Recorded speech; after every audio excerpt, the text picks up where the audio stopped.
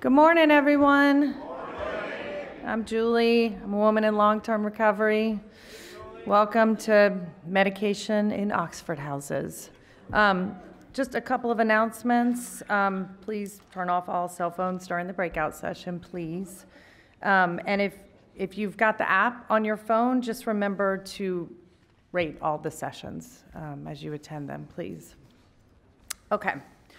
So, just going to read this little blurb. About half the residents of Oxford House have a physical or mental disorder that requires medications to control. This panel will discuss medicines that fit within an Oxford House environment and those that undermine the alcohol and drug-free foundation of Oxford House living. Just a note that medication-assisted treatment and recovery and overdose medication will be covered in a panel in the next set of breakout sessions, so they'll go more in depth at 9:45 in a different session about that. Some medicines are not permitted because they may be illicit or cause mood-changing behavior and be addictive. On the other hand, some medicines are correctly prescribed and may be necessary for controlling serious mental illness or making a transition from addictive use to comfortable sobriety. This panel will consider how such situations are handled and steps taken by Oxford Houses to guard against the misuse of legitimate medication and how to use lockboxes to avoid easy access to the medication. There will be time for Q&A at the end. This panel consists of medical experts and Oxford House alumni that are very experienced in dealing with these issues in the houses, so I think we're going to be in for a treat.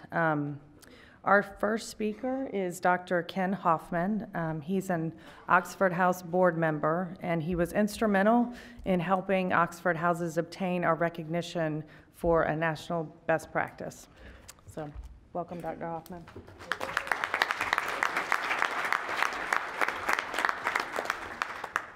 Okay, thanks. Thank you.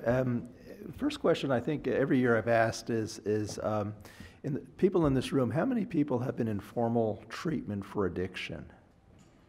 So that's really most, but not everybody. And the next question is, for those who have come across the medical field, how many people have actually come across providers who you thought really understood addiction? And a far fewer number, I would say maybe a quarter or less, would seem to be raising their hands on that one. So, and that's consistent with the amount of training people seem to get in medical school and things like that. Now, the other, this is for today, fun fact, does anyone know where the word addiction comes from? I'll just, I like the definition. It's a Latin word, addictus. And the definition is a debt slave, a person who has been bound as a slave to his creditor. So I thought that kind of hit home when I read that. And the myth of addictus, it was in that period, is a slave who is freed by his master, unlock the chains, and doesn't realize he's been released, or acts as though he hasn't been released. He walks around still with the chains on. So that's the myth of addictus. So I think as one, with the research talks and things yesterday, I think, it's good to talk a little bit about addiction and the brain and medications in Oxford House, and that's what I thought I'd start off with. First off, the problem I think with research, as you get into research, is that you start off with a general knowledge of things and you get more and more specialized, and so the research is very focused on a very specific question in a very specific area, and the answers will be very precise to that specific research question. What's that all mean? It means that if you try to say, where am I living today in the world around me, a lot of the research doesn't capture that holistic you. But you are who you are. Everyone has a brain, and what is common to any substance that has an addictive quality or any behavior that has like an addicting quality, it works with the dopamine system, the reward center. And in this slide here, you see the nucleus accumbens, which is labeled up there. And so drugs that have addicting qualities release a lot of dopamine. I mean, maybe 2 to 10 times the amount that you might get released, like the runner's high or eating or sex. The drug is going to do more than that. Now, what happens with that? wrap around to where that hippocampus is. That's where the memory is. That's where the memory of the use is being embedded. And the amygdala is the area where you're going to get this conditioning, this response. Growing up, Pavlovian dogs. Do this, this happens. So, and then the next step, one moves from I like this stuff to I really, really want it to, and this is like a learning process, and that's all going up to the cerebral cortex there. So that's kind of the circuitry that gets involved with addiction. The other, the bad news a little bit too is that the brain will always go to equilibrium. Maybe it's good news. What it'll start to do is, I don't need all these dopamine receptors because it's getting flooded all the time. So naturalistically, they'll be pruned. Basically, they'll be kind of cut down. So if I go now to the next one here, looking at brain metabolism, heart metabolism. This was Dr. Volkov mentioned yesterday, who is the director of NIDA, National Institute of Drug Abuse, brilliant person. But what she was seeing was the analogy between if someone has a sick heart, you have on the bottom left side, I guess it's still left side, you see kind of what a healthy heart looks like. A lot of metabolism going on. That muscle is really working. Go to the right side, and that heart's been struck by something. This ain't a healthy heart. Now you go to the top, there's your healthy brain with its cortex, its prefrontal, its cortex, also metabolizing. But you go to the right, what that is a disease. This is a cocaine abuser who's where that equilibrium has taken place, less dopamine is available to respond, and this person obviously is not the same as the person on the left.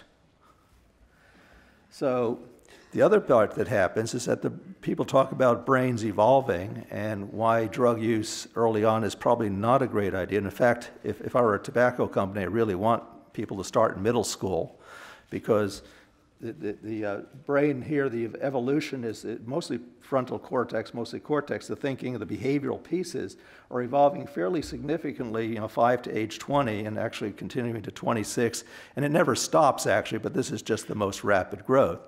So guess what? The drugs you start using earlier in life that are addicting are much harder to get rid of, to recover from, than something that's happening a little later in life. But it's all being embedded into the circuitry now of this prefrontal cortex, and the learning responses in this prefrontal cortex, which is what you're now, going to recovery is how do you reverse that process.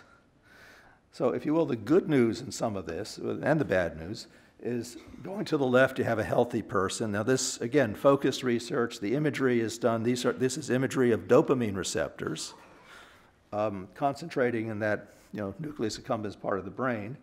And it's a methamphetamine abuser who's been studied. And you go to that middle brain, now they've stopped, and it's 1 month after stopping.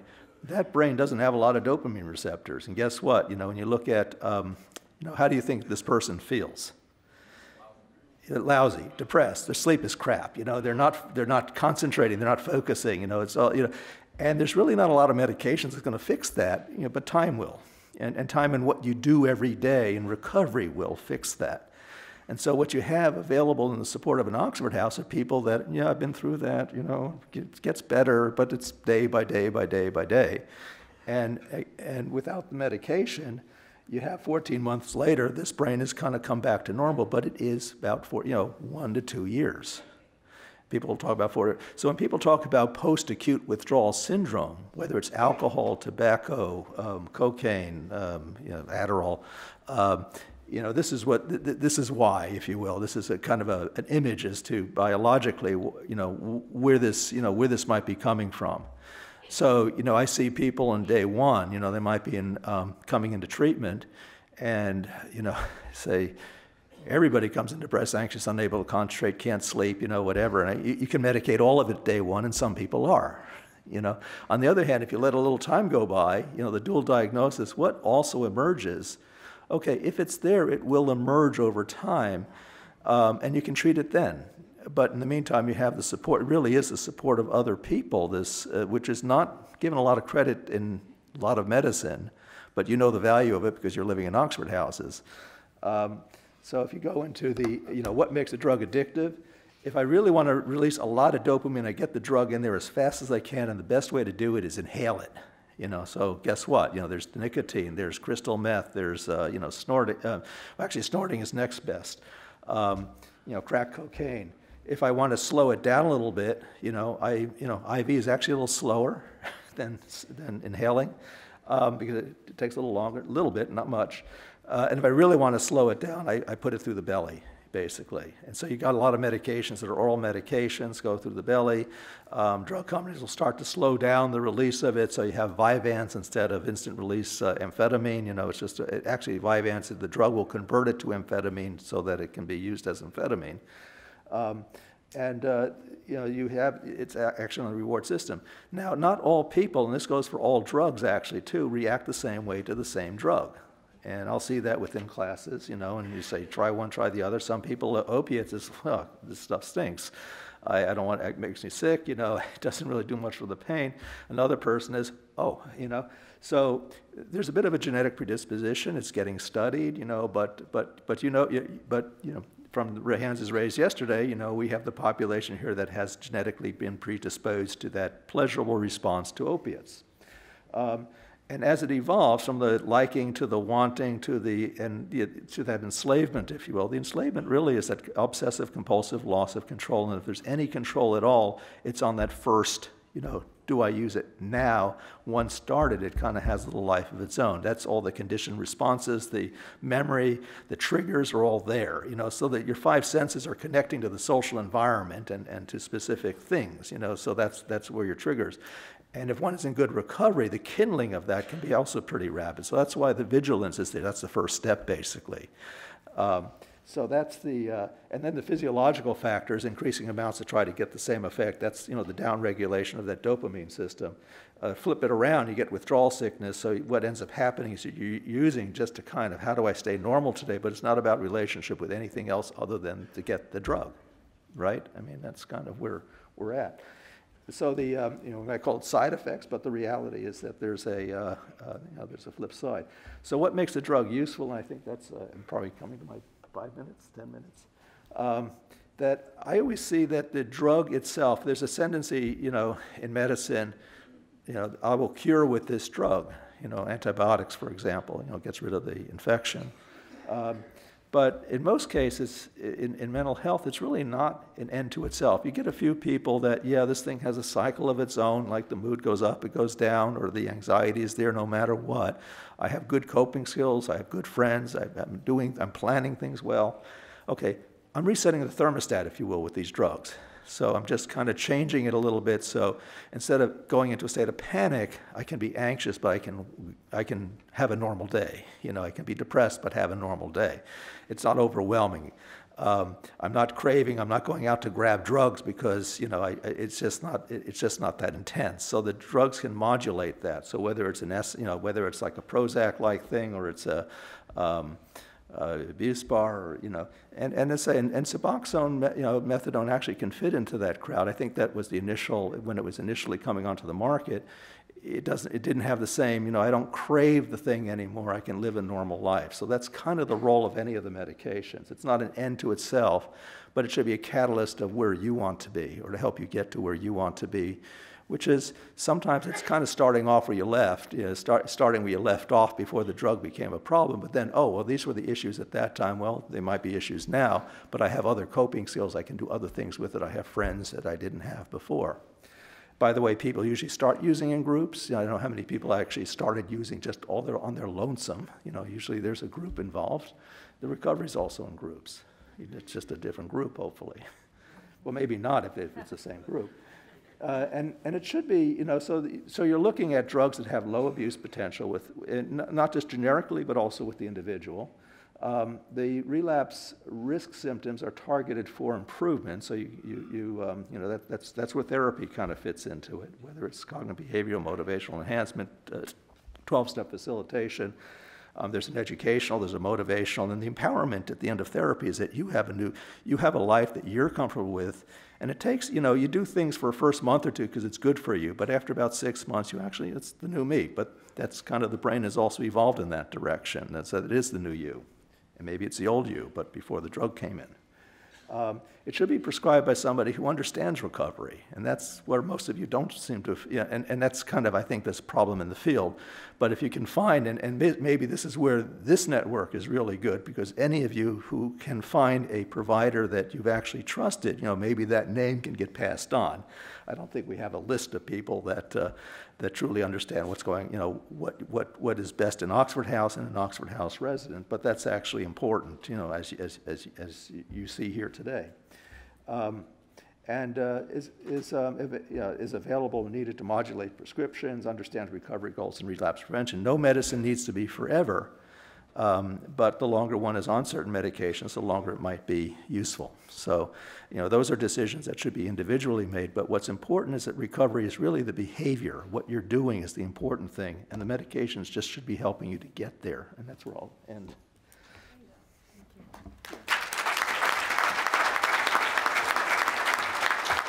Thank you, Dr. Hoffman. Okay, next we have Paul Stevens. He's an Oxford House alumni and Regional Outreach Manager for Texas. Oh, I'm sorry, Virginia. Sorry.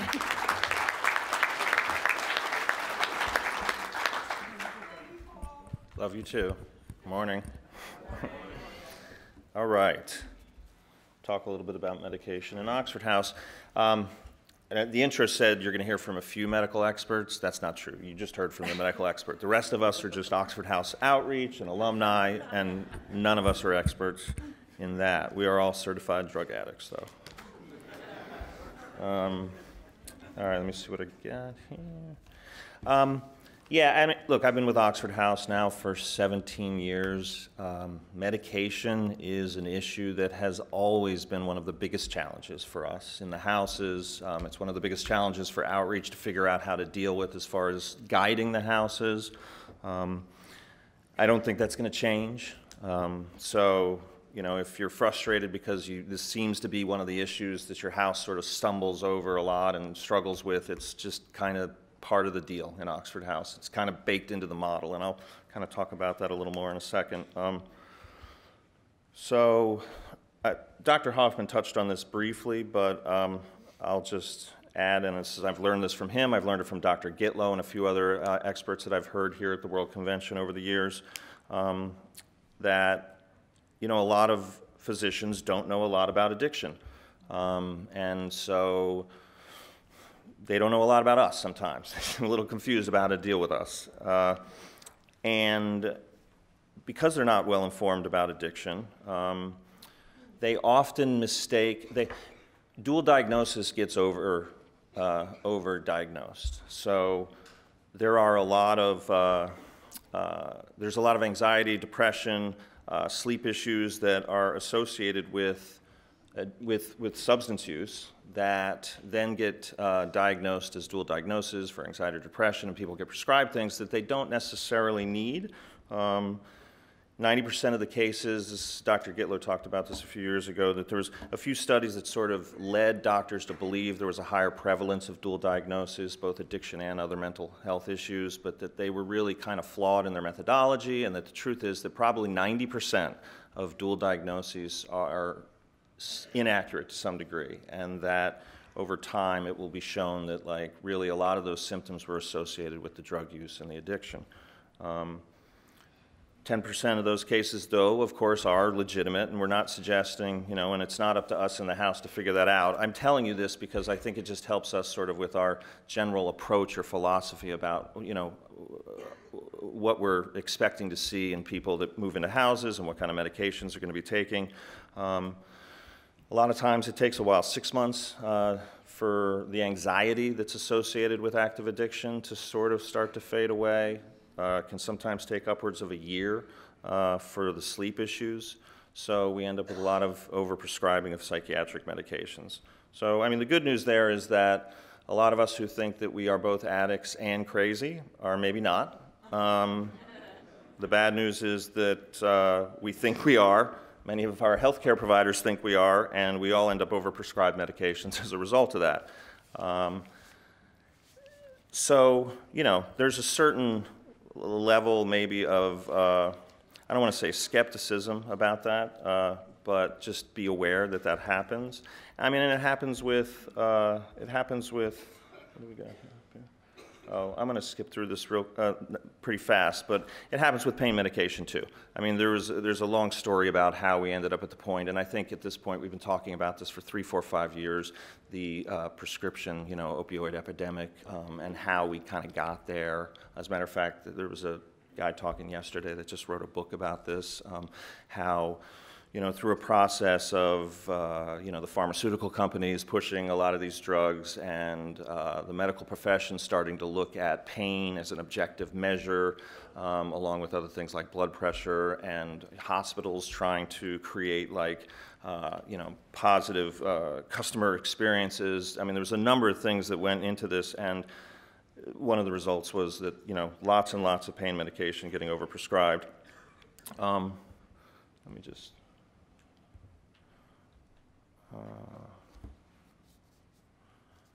At the same time as that, though, and this doesn't get talked about as much, but there's been an enormous increase in the prescription of non-opioid drugs like benzodiazepines or sedatives like Lunesta, Ambien, things like that have exploded as well. But in Oxford House, well, and I'll also say this, I think to some extent, there is now more of an awareness in the last few years of that, and in a way you're seeing the pendulum start to swing back to where doctors are actually becoming much more conservative about prescribing those drugs, perhaps almost to the point where they're starting to throw people who are legitimately needing those chronic pain medications under the bus and making it difficult for them to actually kind of deal with their own health issues. But in Oxford House, our philosophy, and I think we just need to remember this, is that we are total abstinence, zero tolerance recovery homes. The model requires that decisions about prescriptions be made by the house. And I think this speaks to a larger point, which is that, and I talk to outreach workers about this all the time, I talk to houses about it all the time, but I think all of us would think this whole thing about how to run houses would be a lot easier if there was this big 100-page, manual of policies and rules and regulations that just spelled out what we needed to do with every situation and every difficult person and every disruptive behavior and every rule violation. And that's just, it doesn't exist. And it doesn't exist on purpose, because the whole idea of Oxford House was not to provide you the answer to every situation and problem, but for you all in the house, running it yourself, to have to figure out case by case, person by person, situation by situation, what are we going to do here? The context matters. The person you're talking about matters, I mean, you might decide to react to how someone in the house is, behaving that's been there for 3 years and, is sponsoring people and, everyone perceives them as having a really good, strong foothold in their recovery versus the new guy. Like, you might have the exact same situation and deal with it differently because of who it is. So we come here, and I think this is very true with the medication stuff, hoping maybe there's some answers, like I'm going to tell you, like, these are the drugs that are okay and these are the drugs that aren't okay. And we just don't have a policy like that. We really do, and that's really because, like I said, we want you to have to self-govern. We want you to have to engage in the process yourselves. It's also fundamentally because we trust you.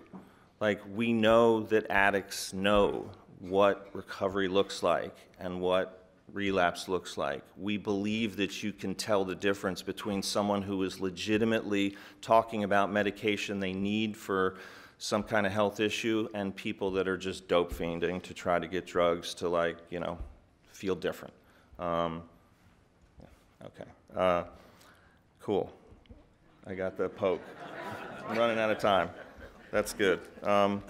So yeah, I mean, that's, that sort of overarching theme was the point I really just wanted to make, which is, like, we don't have a lot of specific answers, and we trust you, and you have to make decisions. There are, nevertheless, some drugs that I would say are potentially more problematic, that you would be more, thinking about whether you're really going to go with this or not. And there they are. Opioid pain medication, particularly long-term use, could be problematic, might not have a role in Oxford House. Benzodiazepines, I consider those to be really some of the most challenging and problematic ones because there are other things that people can take for anxiety besides benzodiazepines, and they're highly addictive and really problematic. Sedatives and hypnotics are a problem too. Really fundamentally, a lot of the drugs that we use recreationally out there on, on the street. And then just the last point I will make is, I'm going to skip through a couple of these because the other people are going to talk about some of the nuts and bolts of the procedures about how you deal with medication in the houses. This is Tradition 7, and I just wanted to remind people that this, is one of our fundamental 9 traditions, and it, talks about how houses can require members to seek professional help if their behavior is disruptive. Within an Oxford House group, it's not unusual to find some members who have problems that cannot be dealt with by the group. In those situations, it's not uncommon for the Oxford House members at a meeting to strongly suggest that a fellow member seek professional help. In those situations where a member's behavior is disruptive to the group as a whole, the member may be required to seek such professional help. And I think this just speaks to the idea that, it is our business, the house's business, what, your health care and what medicines you're on, and the house has to be okay with those. And if you're not comfortable with that, if you think that the entire conversation about your health and what drugs you're on should be between you and your medical professional and not your family inside of an Oxford House, you probably should not live in an Oxford House because it is their business. We're a unique model. There is no staff inside there. It's just us other recovering addicts, and it matters to us what drugs are in the house. We have a right to be part of the conversation about what you're going to take and what you're not going to take. All right, I'm done. Thanks.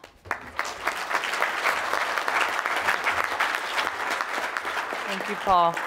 Okay, our next panelist is Jessica Burden. She's Senior Outreach Coordinator in the state of Indiana.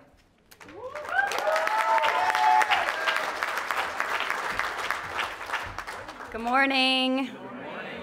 My name is Jessica, and I'm a person in long-term recovery, and what that means to me is I haven't felt it necessary to use any mind-altering substance since December 31st, 2015. Thank you. Let me point out I'm super nervous. Who would know microphones, a podium, and Broadway lights in a room full of my peers would make me almost throw up. So please bear with me. I'm just going to talk to you guys a little bit about your responsibility as an individual on medication within your houses. The accountability within the individual comes first on filling out your application honestly, or making sure the person that is applying is being honest. I always tell my houses, make sure we ask, are you on any kind of medications? Because if we aren't aware when they move in, then we can't do our part with the accountability to make sure we keep our house safe and we're doing things like we're supposed to do. I think super important is making sure that either ourselves or the people that we live with are taking the medication as prescribed, the way it says on the bottle. If we're taking too much or too little, it's considered a relapse. We don't self-medicate today. If you feel like you need to make some changes with the doses that you're taking, then that needs to be a conversation had with your doctor. I used to self-medicate in active addiction, right? Oh, let me just take more and more and more and more and more. I don't think I ever said, let me take less, but if someone in your house, the behaviors will show if they're taking too much. And I feel like it's our responsibility to say, hey, are you taking too much? Is it, are you okay? Is it making you sleepy? How is if they've upped it, if they've brought it down some, checking on that person that you live with, I feel is a huge responsibility. They should make you aware, or the house aware, that there has been a dose change in their medications. We can't help them if we don't know if we don't know what their situation is. Also, when we talk about taking medications, as the label said, it says take by mouth. We're not dissolving our Suboxone in a spoon anymore. That's old behavior. The label says take by mouth. We're not going to crush it up on the dresser. We're not going to, none of that. We need to take it as prescribed. And we're laughing, but the truth is it happens. I'm an addict every single day through and through, and if I think that I'm going to get it, I'm going to, it's going to affect me quicker or help me quicker, then that's how I'm going to do it. But like what recovery teaches me is to follow direction. And if the label on the bottle says take it by mouth, then I'm gonna get up, go to the kitchen, get some water, and take it by mouth. I won't even chew it up today, right? Like I'm just gonna take it. So I think, you know, it's also the individual's responsibility to be proactive about getting medication filled on time. You know, today I know if I'm got 3 pills left and I take 3 a day, then I need to call it in a couple days early so it can be ready so there's not a lapse. Because I feel like if I have a lapse in my prescription or I'm running out, my mind is gonna tell me, ask my roommate, you know, or I'm gonna go to the, you know, streets to get medication. And like that's old behavior for us. And the next thing we know, we're trying to do a whole lot of other things to get our medications filled. So, you know, we need to be proactive and pay attention and be aware that if we're gonna run out of our medications, let's get them filled, call them in, make sure we know that they are going to be ready to be picked up by the time our current bottle is out. I think that's it. I'm super fast talker when I'm so nervous. Thank God I've got wonderful guys behind me that can make up my time. I think that's it. Thanks, guys. Thank you.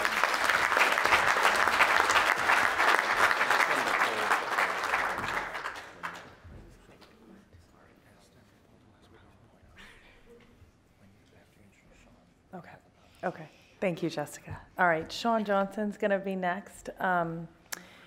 And he is Senior Outreach Coordinator in the state of Texas. And can you pull the last PowerPoint up? Thank you.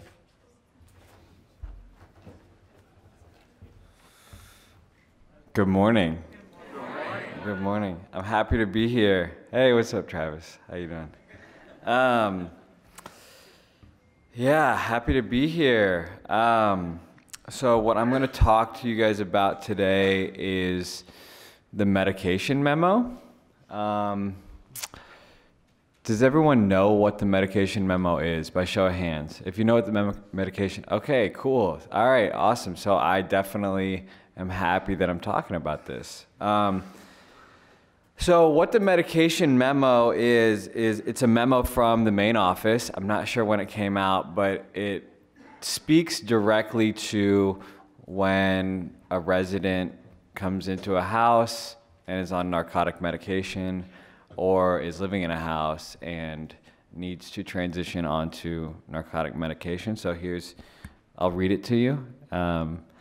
So what the memo says is that it's to all the Oxford House residents from Oxford House Inc. And what it says is, we've had several inquiries to our office as to the policy concerning long-term, which is considered more than 2 weeks, or permanent use of prescribed narcotics by our residents.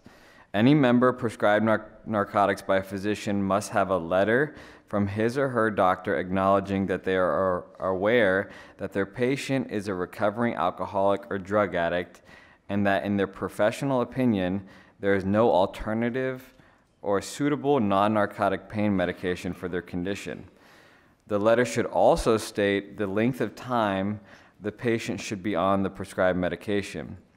In addition, the group conscience of the house must determine if the presence of narcotics in the house might trigger or have a negative effect on their own recovery and vote accordingly, keeping in mind that we are a zero tolerance program.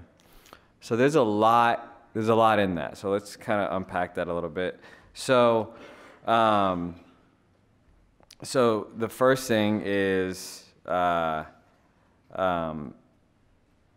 being prescribed narcotics by a doctor. So we need to see this letter so that we can have, so first of all, I want to say majority of the residents that live in Oxford House are not doctors, right? So, but I don't know, I don't know, maybe in some areas, mostly doctors live in Oxford Houses. That's why I say majority.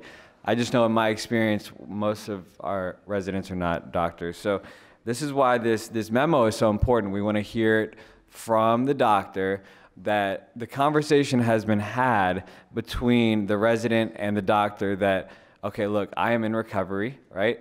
And not only am I in recovery, but I live in an Oxford House, which is like Paul said, a zero tolerance, abstinence-based program.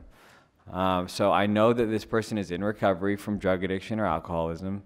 I know that they live in an abstinence-based, zero tolerance recovery home. And I still think, as a medical professional, that this is the most appropriate treatment for the causes and conditions that this person is experiencing. So we want to see that letter so that we can hear from the horse's mouth. And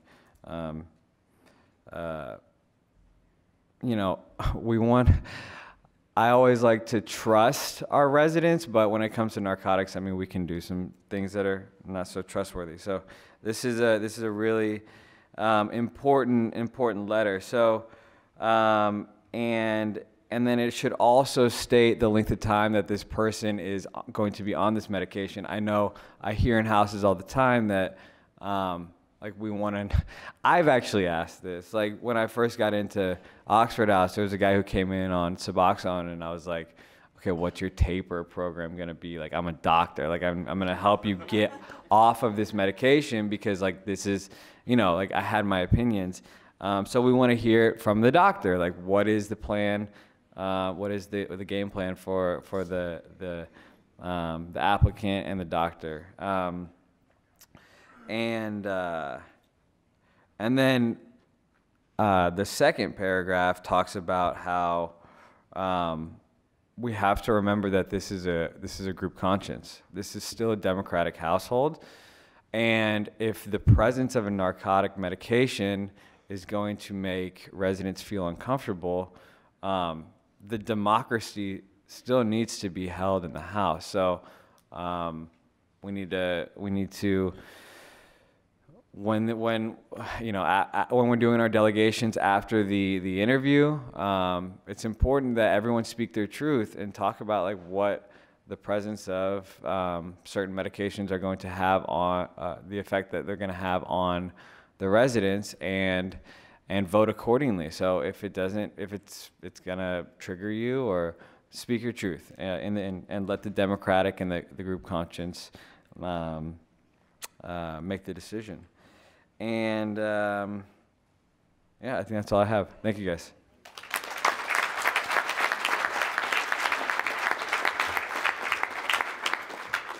Thank you. Okay, now we have James Alston, who is Oxford House alumni and outreach in Arizona.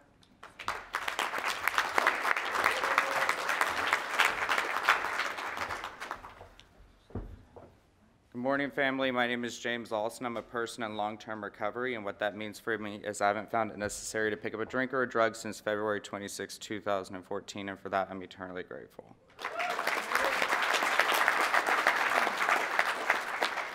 So why are we even talking about medications in Oxford houses? Well, for the house's responsibility, when a person comes in with medication, we need to make sure that we are still providing a safe, supportive environment for the rest of the individuals that are still in the home, right?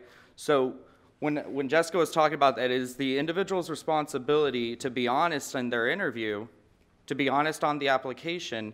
It's the house's responsibility to the individual to help them with following through with that recovery plan, right? So we're gonna do some monitoring. So checking the prescription and bottles and not just trusting that they're telling us what is on the label, that we actually get to see it, right? It's not that I don't trust you, I don't trust your disease, right? So we cannot hold or administer the medication. That is their medication.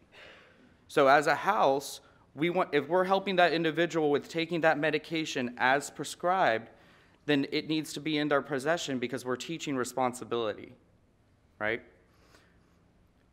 Requiring the member to secure the medication. So I want to talk about like why securing medication is important. In July 2013, I tried to complete suicide using pills. So the presence of an orange pill bottle or a pill bottle in the house was a trigger for me. And I shared that with the individuals that I lived with, and they wanted to help me out. So I was like, can we just kind of keep it out of sight and out of mind? I mean, I didn't know that there was like an official medication policy that said that it needed to be in this, da-da-da-da. The people that I lived with just wanted to help me and wanted me to be safe in the home that I lived in. So requiring lock boxes in a house, albeit it might be a little bit tedious and, maybe expensive, but there are some ideas that we can do as a house to be able to ensure that every person is going to be okay, like myself. We could purchase lock boxes for every bed in the house. And then we can rent out the lock boxes or the keys to the lock box, kind of charge a fee that if returned, the key is returned, then we can give back, we can give back that money that it costs to, but making sure that we are keeping the medications secure in the home so that everyone feels safe in their Oxford house. That's why we're talking about it, right? Because that's what we're here to do, is provide rehabilitative support for the addict and alcoholic who wants to stop and stay stopped. So the presence of some medication that might trigger me needs to be secure so I feel safe. So another individual responsibility that Jessica was saying is that as the individual, you need to take your medication as prescribed. Well, why would a house care about that? Well, I can tell you why I cared about that, because I abused pills. Right? So the presence of someone else abusing pills was a little bit off-putting for me, because I was trying to live a better life, and that was what I used was to harm myself, and I'm trying to live a little bit better today. So you taking your medication as prescribed is going to help me stay on my track in recovery. So counting the pills is mostly for the individual, to help for the house to be able to provide that support for them. So you can do it in several different ways. You can have two individuals count the medication, not where they are holding the medication, because we don't hold medications, but they're counting that medication in front of them. And if you're uncomfortable, because I was uncomfortable when it came to medication, but I didn't realize that I needed to work on that, and I was denying the fact that I was a drug addict, and I only considered myself an alcoholic. But my house saw when the Klonopin came out on the table, I was the first person ready to go over there and help the individual count their pills. I was the first person to get over there. And so my house was like, maybe James shouldn't be the one who's over there trying to help count the Klonopin. So if it's uncomfortable, then speak up. Speak up in your houses. You do have a voice. So counting the medication is, like I said, just to make sure that the individual is taking it as prescribed, and that those behaviors are not going to affect you in your recovery while living in the house. So 2 other members, usually at a house meeting. Now, if you have a lot of medications, it's going to be a very long house meeting. So some houses have just decided to do it based on behaviors. So knowing the medications that people are on and doing it based on behaviors by recognizing the side effects with our brother who is a little bit off because he's taking his medication incorrectly. So, but there's a difference between misuse and abuse in an Oxford house. So the letter of the law says that if I take all my medications as prescribed, then my blood pressure medication, if it's incorrectly taken, then I need to be considered for the same expulsion that someone else might face if they were to take the medication not as prescribed. There are other medications not as prescribed. So are we living by the letter of the law, or are we living by the spirit of the law today? So the spirit of the law is, why are we even talking about it? So the medication, if we're just kicking people out because of their blood pressure medication is off, then it is not about the blood pressure medication being off, right? We were finding some other way finding some other way to get them out of the house because we don't want to have the conversation about it. Medication accountability is for that reason, is to help the individual get to the next place in their recovery. Not so that we can just kick them out on the street because, their blood pressure medication was off. So counting medications is, we need to kind of keep in mind it's the, why we're doing it. All right, misuse and abuse in Oxford House is, I dealt with a situation out in San Angelo when I was out there and I was doing outreach, and the individual was taking his medication-assisted treatment incorrectly, but his doctor had told him he could take one or two more, but when he felt it was needed, right? So we didn't. I wasn't in that doctor's appointment with that individual, but you know what I asked in the next house meeting is, can I go with you? Can I go with you to your doctor's appointment? I asked, right? So I went with them, just like a family member would go in with the person that they're living with, and kind of want to be informed about what the real procedures are about that, because again, it's not that I don't trust you, I don't trust your disease.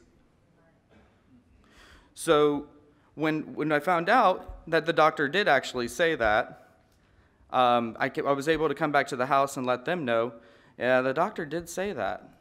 And the house was getting ready to expel him because he was taking too many, because it wasn't what was on the label was it was not what he was taking. And this guy ended up getting expelled, unfortunately, even though he was doing what his doctor said he was, what he was allowed to do. And I had gone out of town, and for some reason, they just decided that they were going to get him out because they did not like the presence of the medication in the home, which started at the interview, right? We all had a voice there, but we didn't voice it. So someone ended up being homeless because of that. So misuse and abuse, it all comes down to what? Behaviors, right? Are they intentionally using the medication to get high? Or are they using the medication incorrectly because they've forgot something, forgot to do something? Or maybe they just don't know enough about it themselves. So the house has to decide. You have your voice, so use it. Thank you.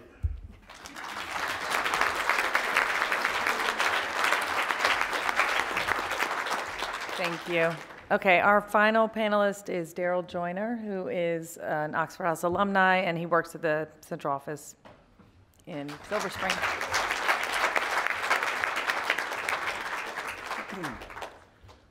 Good morning, family.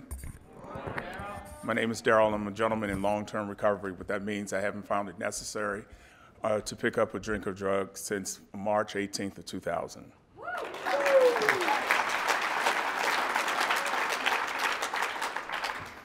I owe that date to a lot of things. One of them is that the rooms of Narcotics Anonymous and the rooms of AA have helped me keep my sobriety for the time that I've had.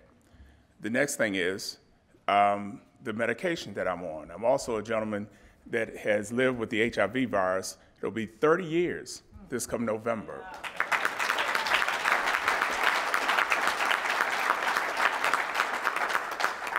Somehow, some way, I became the face of people living with the HIV virus in Oxford houses, and I volunteered for this panel about 5 years ago, and I thought it was just a one-time thing, but Paul finds it necessary to put me on the panel every year. I don't mind. I don't mind. But let me just ask, by a show of hands, who in this audience right now is a clinician? Meaning you're in the medical field. I see one hand. I see two. I see four. Well, there's Dr. Preston Clark. Okay. You do count. The reason why I ask that is because a majority of us in Oxford houses are not clinicians. So that when you have a resident that is taking a medication, it's on the application. It's a suggested questions on the questionnaire page that we ask residents, what medications are you on? So that the house can remain safe with people that are on medications. And that so that the person that is on the medication is taking it as it is prescribed, and that you don't get the misuse or the unuse. Unuse is also neglecting your responsibility to the household. I have been in three Oxford houses, Howard Avenue, the Willow, and now Humble. I'm also a resident too. She said alumni, but I was an alumni and I'm back in the house. So anyway, the thing is, like I said, when you all have residents that comes in that is on a medication for whatever reason, our responsibility to that person is to keep an open mind about our thinking of what it is. If you don't know, ask. You know, that's the easiest question to get answered. You have to open your mouth and ask. If you're not asking, you don't know. And what you don't know, you're afraid of. So I suggest that you keep an open mind when you get a resident that's either on a maintenance program or a person such as myself, because the drugs that I take has street credibility. If I'm missing the pills or something else of that nature, and I'm in a house of residents who may want to sneak through my room and take my medication and to go sell it, you know, that's not cool either. That's why we're probably talking about the lock boxes, that you bring those medications out when it needs to be administered. And until I see more hands in here that are clinicians, I'm gonna just ask you all, be open-minded and start asking questions, you know. Again, I don't have a whole lot to prepare, but we want to leave time for question and answer, so that's all I have to share with you all today. Thank you all. You didn't have to post me. Okay, great. We do have time for Q&A, so if you want to just line up, just speak directly into the microphone since this is being recorded. Okay. Hi, I'm Bo and I'm an addict.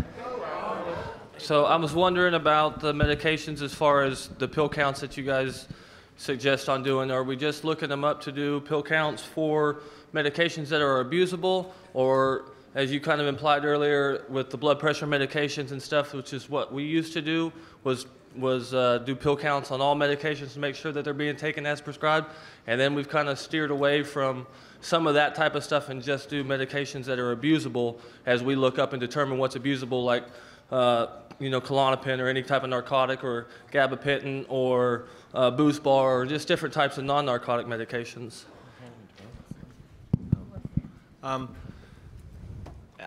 I think it's up to the House. I really do. I mean, like, I can give you my opinion, which is that I think there's a lot of prescription medications that are just so clearly non-controversial and non-problematic that the House doesn't really have to worry about counting them.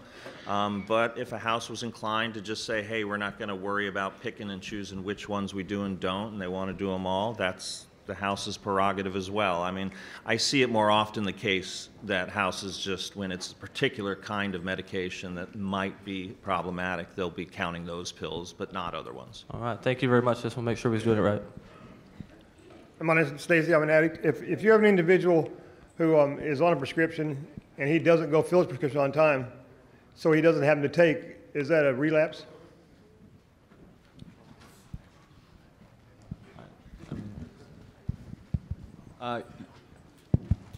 Yeah, so it would be the same thing as not taking your medication. If he feels, or he or she feels that they want to get off of the medication, they need to go to the doctor and they need to work that out with their doctor. But it's the same thing if it's, you know, the doctor told them to fill it 3 times, they need to fill it 3 times. If they need to take it twice daily, they need to take it twice daily. Okay. All right, and if the person is on, he has a lockbox and he wants to keep his daily doses in his pocket, is that appropriate?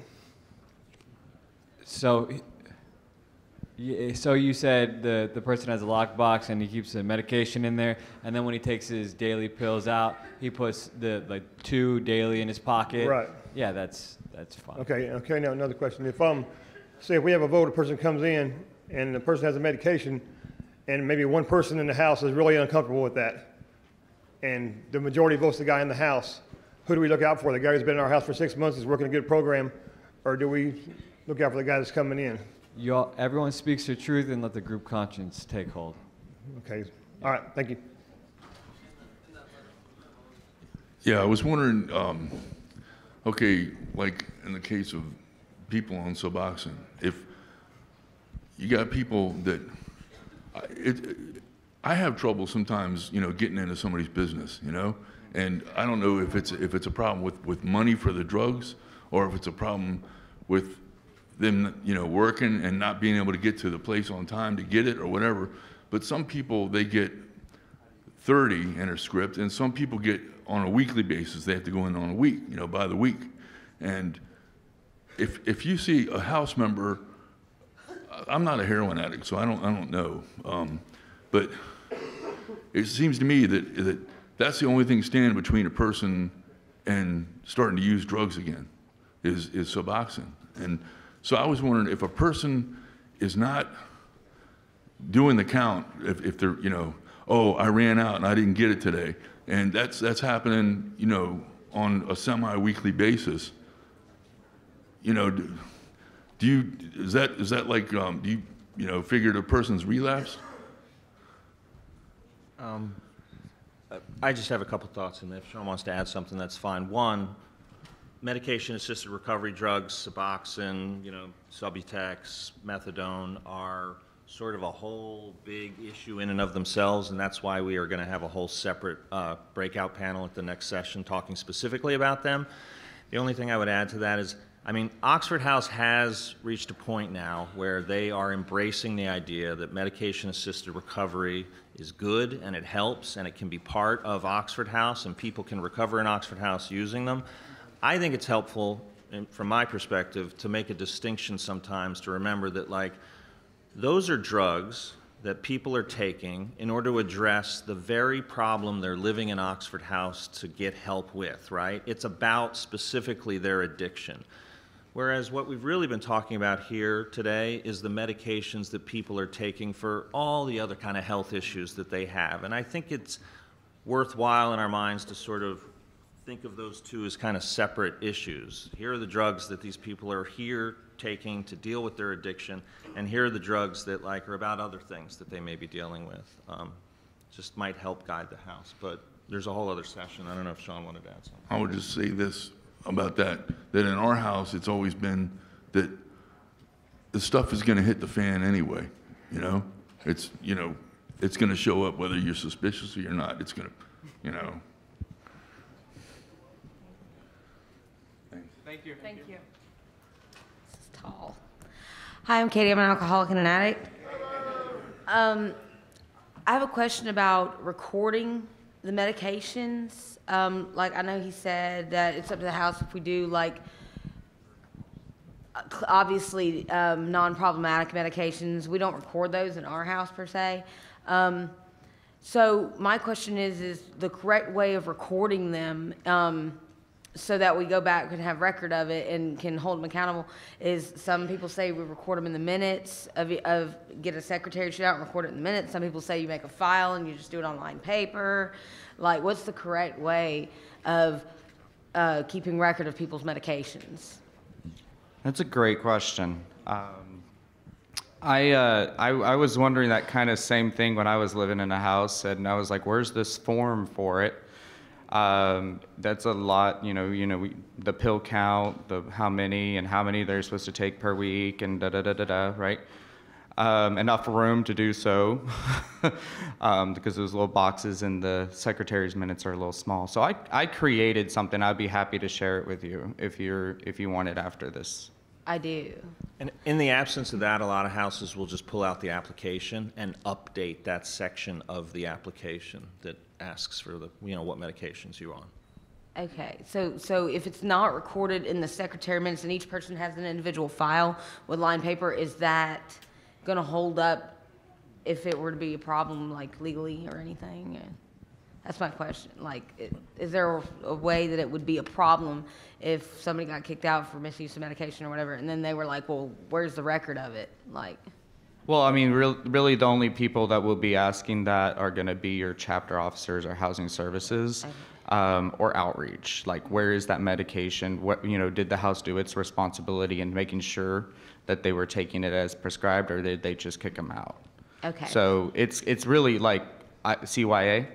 Like, that was for me. Like, I just wanted to make sure that everything was kind of covered if I were to ever get asked questions, if my houses were ever to get asked questions.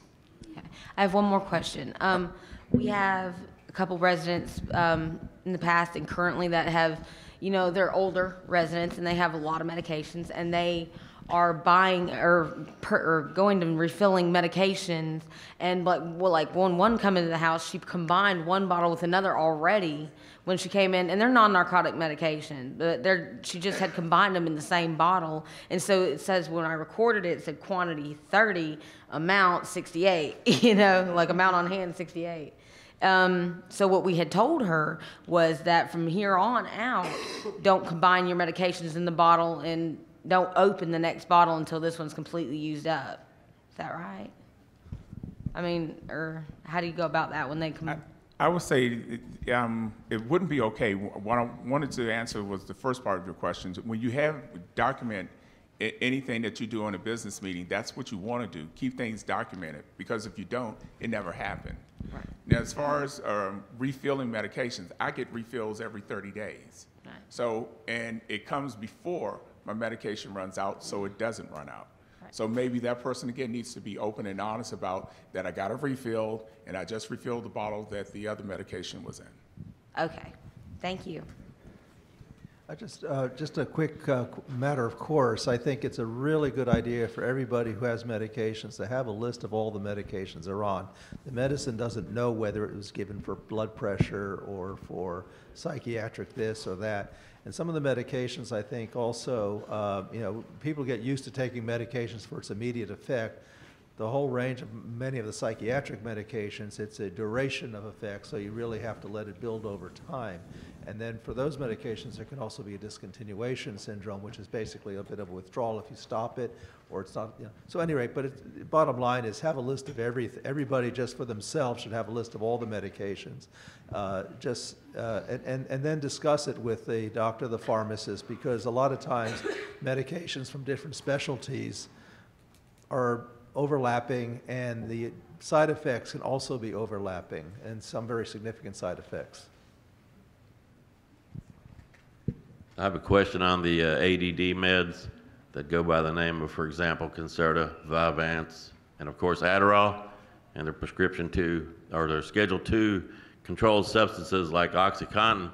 So the question is, I know there's no blanket policy about prohibiting a specific type of med in an Oxford house, but in this case, is it considerable? I mean, should a person who's a former heroin or cocaine addict be living in an Oxford house and taking ADD meds for what his doctor considers ADD when he was a former drug addict? It's kind of a question for Dr. Hoffman, because there are alternative meds, for example, Strattera. That's my question. And it gets back to my initial thought of, maybe part of the task sometimes around the house is to find a group of providers that you actually trust and like. There's no illness that I can think of that has only one medication option. Fundamentally with ADD, it's really, if it's a focusing issue, that's a norepinephrine system type of a thing. Drugs that inhibit the reuptake of norepinephrine will have focusing effects for many people. So it's not a one drug must be used, but some people just have their favorite medications and that's what they'll prescribe. So there's another group that will find alternatives. Therapy actually has also been effective in ADHD-like symptoms. And the other question, just for people who have had that diagnosis, has there actually been a good workup, following DSM-5 criteria for the diagnosis of ADHD? I've seen people, while they were smoking marijuana, they also couldn't focus, and then they got their Adderall to help focus while they're still smoking marijuana. So yes, I can see things better now. But, the reality is that you really want the diagnosis also well established. And again, the House really can't do as much other than to maybe find the providers that they would think might provide that information. That would also be the provider group that would be receptive to having people come in from an Oxford house with the permission of the patient to be part of the session. I mean, I would love to have a practice at knowing people who are living in Oxford houses.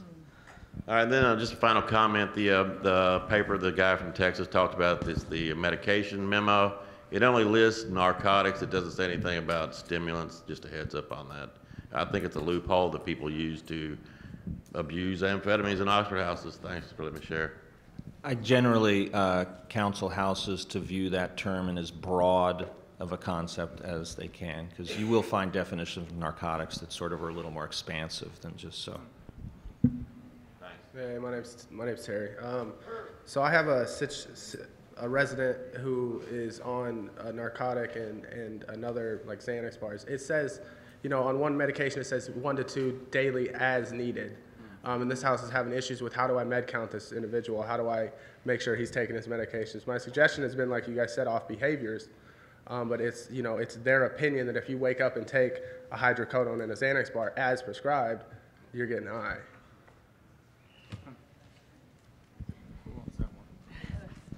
I'll take that one. Yeah, so, I mean, I think that we need to get really specific about the medication memo, and this goes back to the... Yeah. What's that? He's going through that proper procedure, so the house is like, they're uncomfortable with it, right? But they're being told, they can't evict this gentleman for being on this prescribed medication, but each individual in the house is very uncomfortable with it.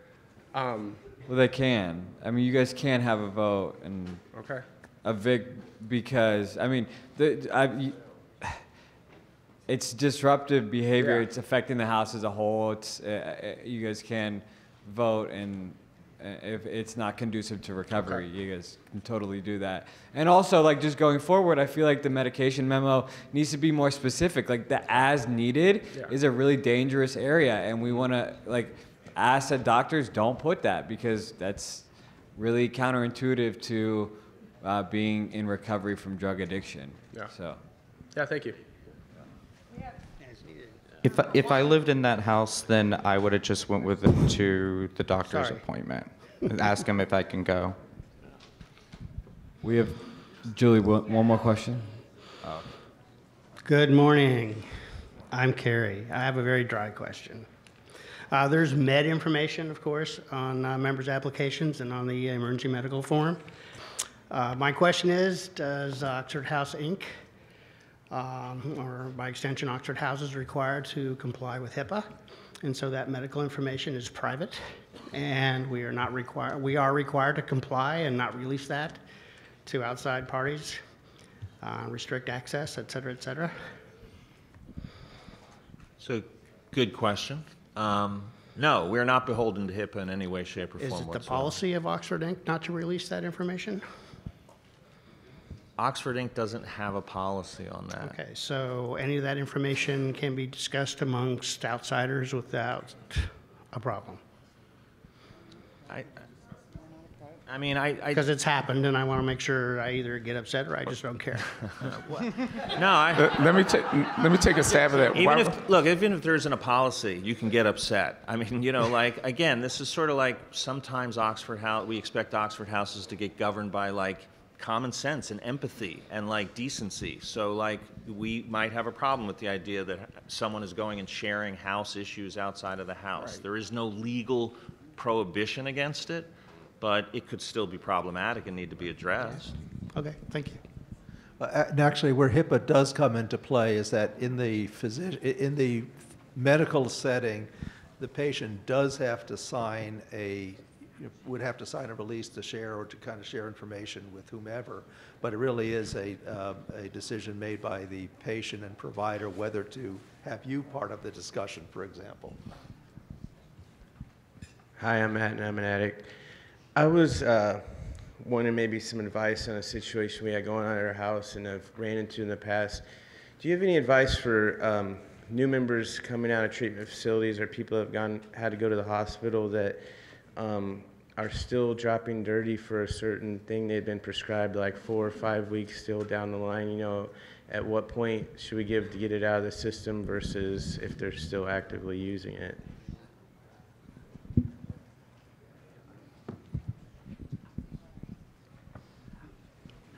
So the Oxford House model existed for about 20 years without urine drug tests, and we based things off of behavior and had conversations. So if you feel uncomfortable, you can share those things in a house setting with that individual. And if you just you want to be supportive, it's the best place to do it as a family. Well, I guess the reason why I asked that, it's been like 5 or 6 weeks and the person hasn't shown behaviors of a relapse or anything or misuse, but it's still in their system, so it's kind of concerning. Okay, well, number one, I think, beware of some of the urine tests because there are a lot of drugs that can come positive on these enzyme-type drug tests, the home drug tests.